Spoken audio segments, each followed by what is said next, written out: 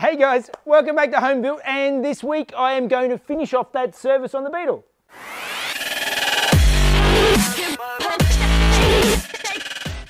Okay guys, so as you saw last week, I started the service and I got the valves adjusted and the timing distributor all changed over and the timing sorted out. This week I've got to get in and change all the fluids, and that means I have to start by warming it all up. So I'm going to take it for a quick drive.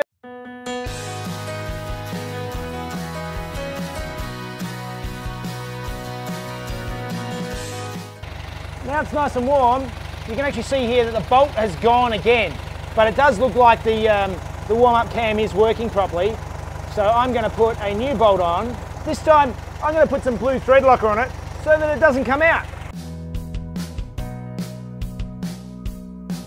Okay, so I've put that in, and I put it in until it was just touching the cam, and then I gave it an extra quarter turn with some thread locker. So hopefully now it will actually not fall out. We'll see. But now it's nice and warm, it's time to dump the oil.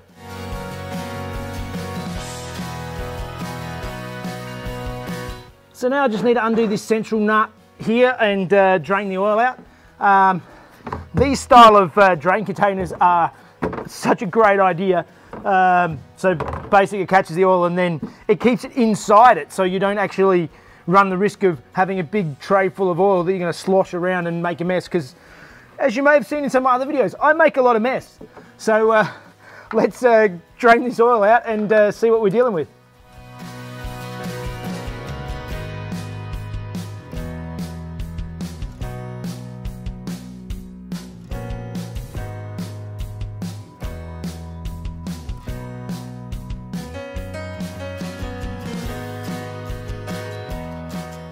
Now I've got this stuff out, I'm going to go through and just have a quick look and see what it is.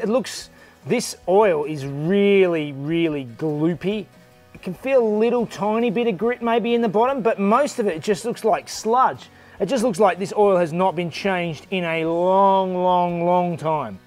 So first things first is I'm just going to give this a big clean up, and yeah, and then see what we're left with. Even here, you can see that the screen on this, because these V-dubs don't actually have a conventional oil filter, they just have this sort of screen in the bottom, and you can just see the amount of sludge that's built up on this. It's not metallic grits, it's just sludge. So time to clean it up.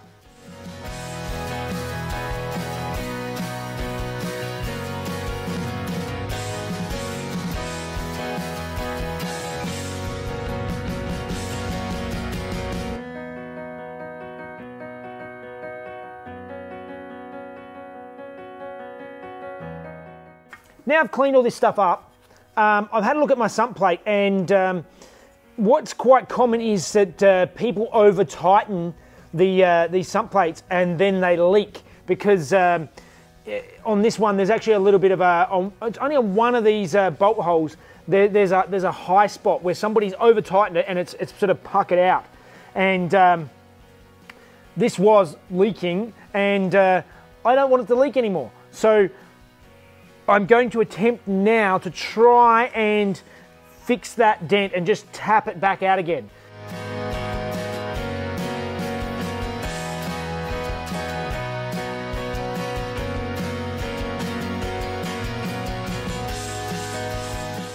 All right, that took a fair bit more than I expected. I found actually sitting the ball or the ball peen hammer onto the top and then knocking on that was good.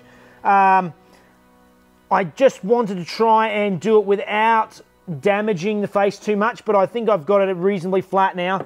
All I'm going to do now is I'm just going to go around lightly with a razor blade and just get the residue of the old paper gaskets off, and just see if I can get it just nice and neat and tidy and clean, so that when the next one goes on, it's not going to leak, I hope.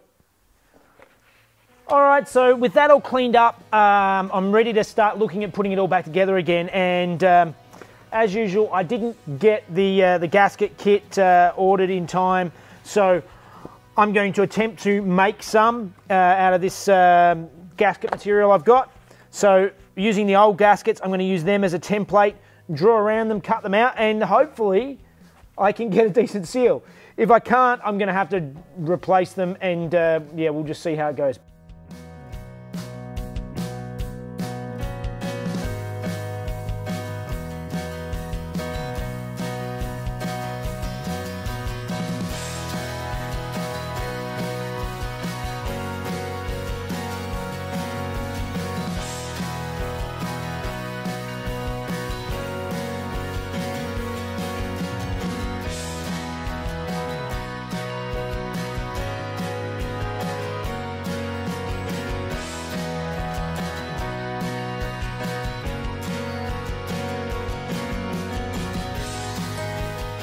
All right, my gaskets are made up, and I've put a layer of grease on both sides, and basically there's a paper gasket between this base plate, this screen, and then another one on top of the screen. So there's sort of 4 layers here.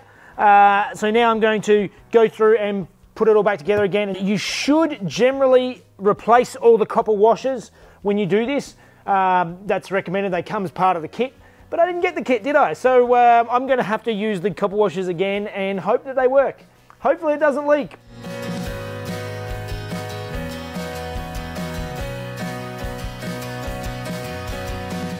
So now I've got these all loosely done up, I have to torque them up to spec, and the torque spec is actually tiny. It's actually just 5 foot-pounds, and I don't have a torque wrench that will get to that, but I have this adapter which goes onto any socket. The lowest I can set it is 7.5 foot-pounds, but it does read the torque setting out as I'm turning it, so I can just watch the screen and hopefully just sort of get it to 5 foot-pounds and then stop. I'll demonstrate on this exhaust bolt here.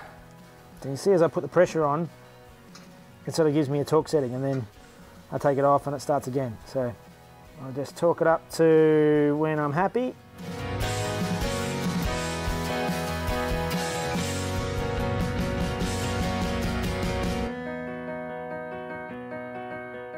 Okay, and before we go too much further, I think it's time to get under here and just degrease it a little bit, so that when it leaks again, because it's going to leak again, I can see where it's leaked from.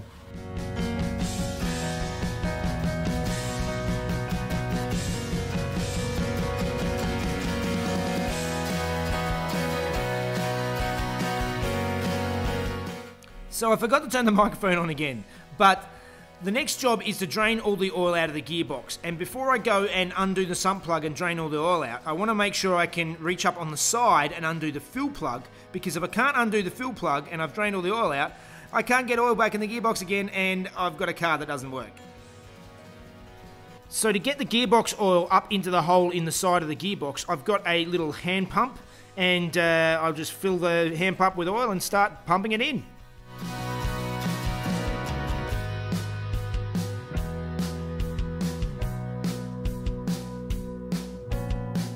This is a great angle. That's torqued up to 15 foot-pounds of torque. So now I need to get up in the side here and with my pump and start pumping some oil in. And basically, you know you're full when it starts overflowing.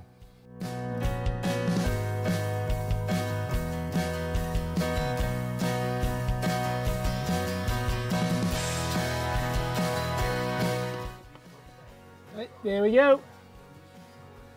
She's overflowing. And that means it's full.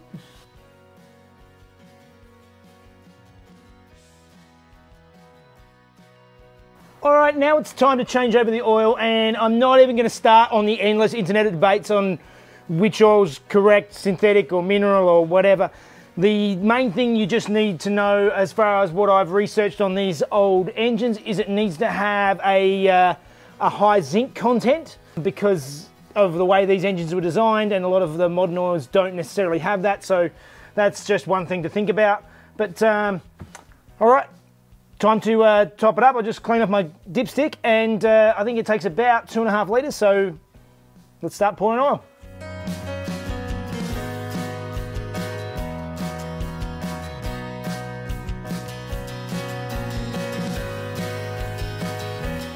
All right, oil's filled up, but it's pretty filthy in here, and as you can see, there's all these holes in the tin, there's bolts and stuff missing, and there's also, I've noticed that there's this big gap around here. The rubber seal that's supposed to be all the way around this edge has perished and disappeared. There's yeah, more holes. So that is something that apparently is really detrimental to these engines. They run hot, yeah, that's apparently to help duct the heat away from the engine. So there's something I'm going to have to do, but for starters, I'm just going to try and clean some of this stuff up a little bit, just make it a little bit tidier for now, and I think I will be tidying this engine bay up properly at a later date. Okay, and the last thing on my service is to replace the fuel filter, and I've had quite a few people mention to me, and I've read it a bit, that most do not like having the fuel filter in the engine bay like this, because if it gets old and the plastic cracks or there's any leaks, it's just another way that fuel can leak into a hot engine bay and catch your whole bug on fire, and that's the end of it. So I'm going to attempt to remove the filter from here and put the filter in closer to the fuel tank behind the front right tyre.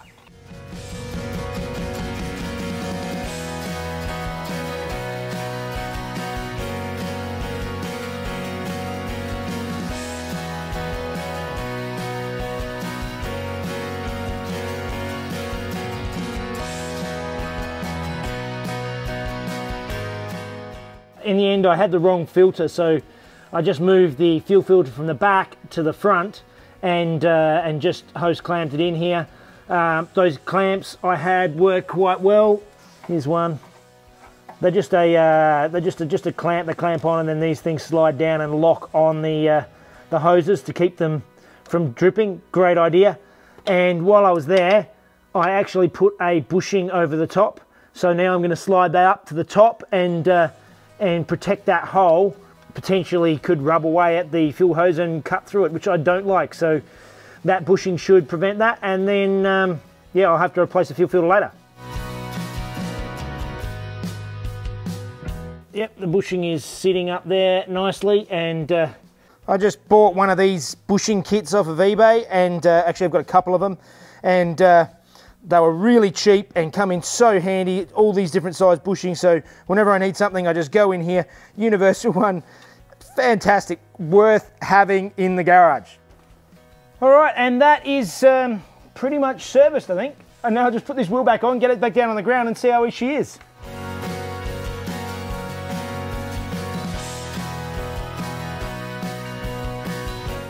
And I almost forgot, where I've removed the filter from here, the filter was between these two bits of hose. I just disconnect the one end from the carby and just connect it directly up. And now there's no more filter in the engine bay. So some of you will be quite happy about that.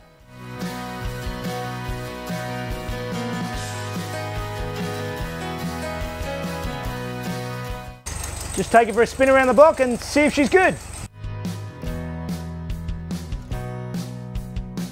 It works great. So one last little thing I just want to try and tackle before I go, if I can, is the owner left me with this window latch just to lock in this little quarter window.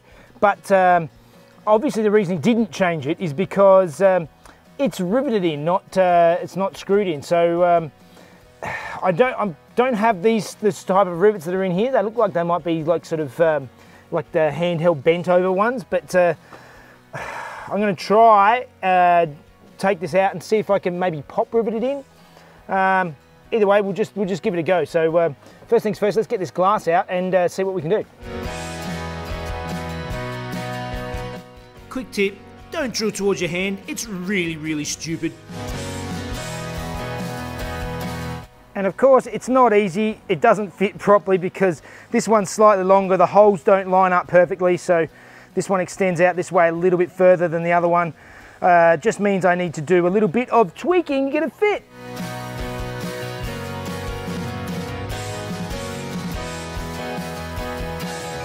I got the flat disc out on the grinder and ground off these edges so that I can get into the wedge area here a bit further, and beautiful.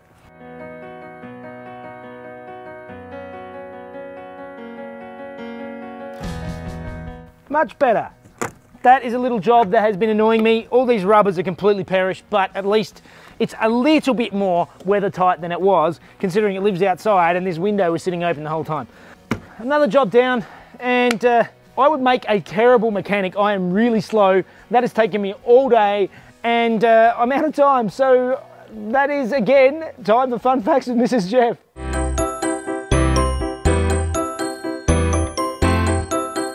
Hey guys, after World War II, the heavily bombed Volkswagen factory was captured by the Americans and they handed it over to the British. The factory was going to be dismantled and shipped to Britain, but luckily no manufacturers wanted it. The first job in reinstating the factory was to remove an unexploded bomb, and the bomb, had it exploded, would have damaged vital production equipment and potentially ended the Beetle as we know it right then.